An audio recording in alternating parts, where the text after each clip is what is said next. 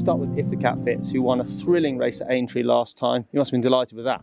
Oh, absolutely. It was obviously his first try at the trip, 3 miles, and coming to the last, he looked like he was going to be the winner, and he did all he could to throw the race away with a bad mistake. And Sean Byrne did wonders to stay in the saddle and then get him up to win between two really high-class mares. And yeah, it was as you said, a thrilling finish and an exciting day. And on the back of that, we're going to stick to hurdles this season and hopefully campaign him in the top staying hurdles this season, albeit starting back in trip over 2.5 at Ascot in the Coral Hurdle that he won last November.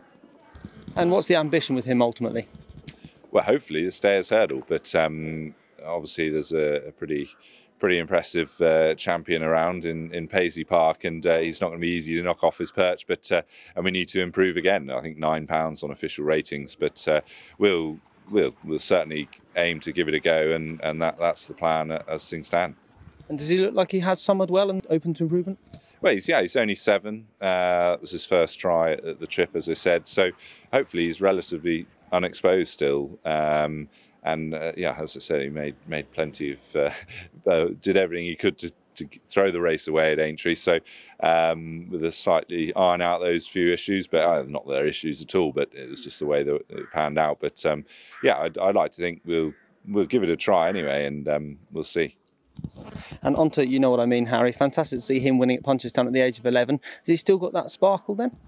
Yeah, well, we went there thinking possibly that could be his last run because he too ran at Aintree behind If the Cat Fits, but ran with no enthusiasm at all that day, and we went to Punchestown possibly expecting that to be his last run if he ran without that spark, but he was.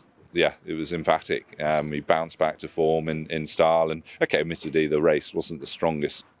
It wasn't ever the strongest ever running of the race, but still, you've got to go and win these Grade 1s, and he did it. And he's had a great summer back at Martinstown stud, Mr. McManus is in Ireland, and he's like a 4-year-old. He's come back in, he's fresh and well, and look, as long as he's enjoying life and in being competitive, he'll keep going. And we're looking forward to starting him at Wetherby in the West Yorkshire Hurdle on the 2nd of November. And it's not going to be easy for him at 11, turning 12 this season. But as I said, he's enjoying himself. He's full of enthusiasm. So we'll enjoy having him around and hopefully win another race or two. And at the opposite end of the spectrum in terms of age, King Roland, very exciting type. Oh, for sure. I mean, he couldn't have been more impressive first time out in his bumper at Uttoxeter. And again, did a lot of things wrong at Fossas, where he won under a penalty, beating a good field. He was put away after that, and he's a winning English pointer, and we're looking forward to getting him out over hurdles this year. And he'll start in November on some soft ground somewhere, probably over 2 miles, and then he'll dictate as and where we go. But high hopes for sure. And there wasn't a temptation to go for any of the spring festivals with him last year? No, he just, that day at Fossas, he over-raced a bit, and we just felt he was going the wrong way in bumpers, and obviously we didn't want to go over hurdles at the back end of last year, so we decided he's only 5, he's a big frame horse, and he's strengthened well over the summer, so the owners, the Marstons, are very patient, and we decided we'd just play the waiting game and look forward to getting him out this autumn over hurdles. And another exciting bumper winner, Get in the Queue. Yeah, lovely horse. Won 3 bumpers. Obviously, famously gave Noel Feely a winning last ride and at Newbury in March. And sadly, though, that he did pick up a small injury that day, which is going to keep him out for the until the second half of the season. But he'll be a novice hurdler to look forward to when he does come back. And you mentioned Noel Feely there. You've got an unraced horse in the yard by the name of Feely. Is that named with his blessing? Yeah, well, I hope so.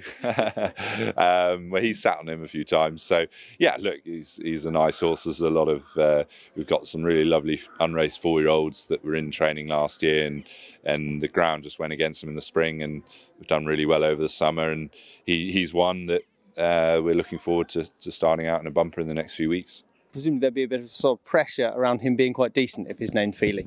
Yeah, well, I think, there's probably a bit of hype around the horse before he's even set foot on the racecourse, just purely by his name. But look, he's shows the right signs at home. So we'll look forward to seeing if he can replicate it on the racecourse and go from there. A horse we know a bit more about, of course, is Bags Groove, high class type. What's the plan with him? Yeah, had a really good first season over fences, and I might actually plan to start him over hurdles his first run back at Aintree in November. There's a Class 2 conditions hurdle where he doesn't have any penalties for his Grade 2 successes in over fences last year, and use that as a stepping stone with a month to the Peterborough. So he won at Huntingdon last year, albeit over 3 miles.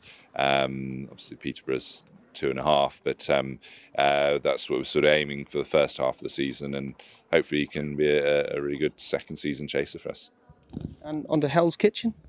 Yeah, big fella, 18 hands, and he knows it. Quite exuberant and not that all easy to predict, but obviously on his days he's high class, and he's rated 158, but he's actually only ever won twice over fences, so he qualifies for a graduation chase or chases, and there's a valuable one at Carlisle, so the 11th of November over 2 miles, so that looks an ideal starting point, hopefully a nice place to kick off his campaign, and a bit of a rock and a hard place. He's going to be high in the weights and handicaps, probably not quite up to those grade 1 races, but we'll sort of try and place him to best effect, but Carlisle looks an ideal starting point. Okay, and of those we haven't spoken about, who are you most excited about seeing out the season? I think Misty Whiskey, who won the Mayor's EBF listed Mayor's Bumper at Sandown in March, is a really exciting recruit for the novice hurdling division anyway, and she's due to start out over the weekend, and she could be one to follow in Mayor's novice hurdles for sure. Harry, thank you very much. Best of luck for the season. Thanks very much.